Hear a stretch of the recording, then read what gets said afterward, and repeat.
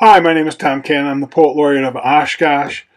My role is to spur creativity and foster literacy in Oshkosh. So if you'd like me to come talk to your club or your organization, please go to my website, thomascannonauthor.com, or email me at thomascannon.author@gmail.com. I would love to hear from you. Over the summer, I had a poetry workshop at the Museum of Writing Instruments in Winneconne. It was a wonderful time with some great people.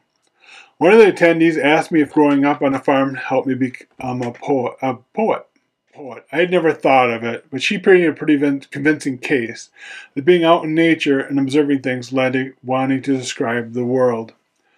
Basically, she told me about how these boys she taught would bring in the cows in the morning for milking, and they would notice how the dew was still on the grass as they herded that cattle.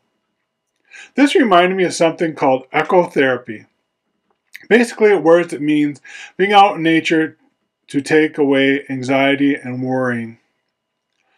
So, yes, I think growing up and being in nature did lead to me being a poet. I enjoyed working hard on a hot day. And I had time to think about my life as I spent an entire day on a tractor alone with my thoughts. Seeing a cow give birth moved and amazed me. A perfect day with a gentle breeze just made me happy. But so did walking in frigid temperatures while all around me was white and silence. Nature heals and keeps us balanced. A small stream is relaxing, we all know that.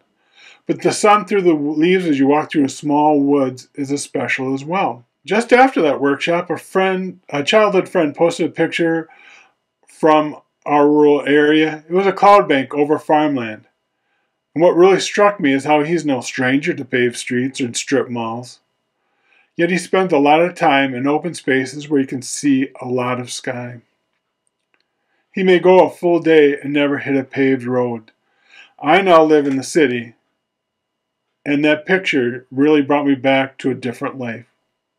Even as a kid, I walked, and I just enjoyed the expanse of the sky. What does that have to do with poetry? Well, one of the things I try to do as a writer is to find new metaphors, more symbolism in things, relate the human condition to modern times or electronics and social media, because I want to find that new metaphor that somebody has never said before.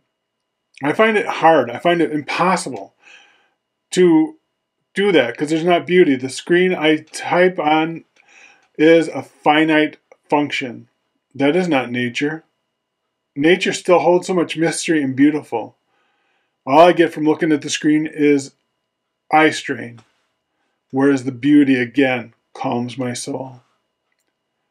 That picture again reminded me of living a life of fields and red barns.